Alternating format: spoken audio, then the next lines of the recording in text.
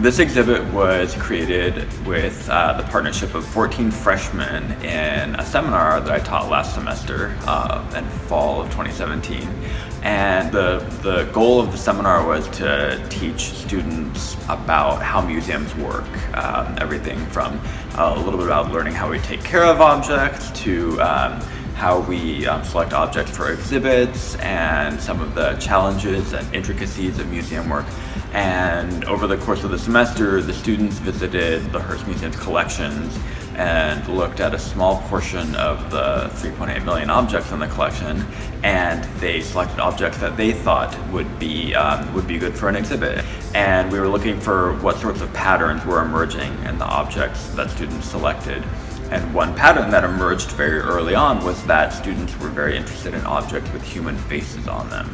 And they really wondered how, well, the big question was how and why are faces depicted in different ways and in different times and places. And we really wondered, how we're kind of putting together these traditions of creating faces on objects and looking at our responses to those objects and sort of unpacking this idea of why is it that we're so drawn to objects with faces.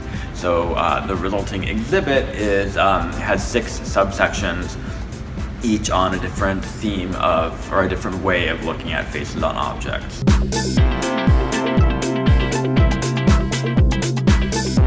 I hope people who visit this exhibit come away from it seeing their own lives and seeing the world in new ways based on the objects that we selected and the stories they tell.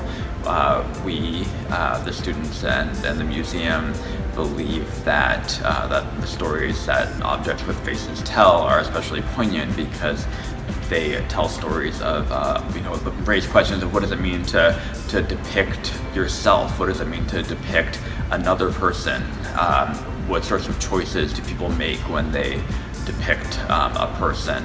And a lot of those have great relevancy today when there are increasing numbers of ways of depicting ourselves and sharing pictures of ourselves and sharing pictures of others in the world. So with some of the objects, with the stories that these objects tell, we really break down that idea of what's in a face, what's in a facial expression, what is it? Why are some faces highly realistic? Why in some places and times?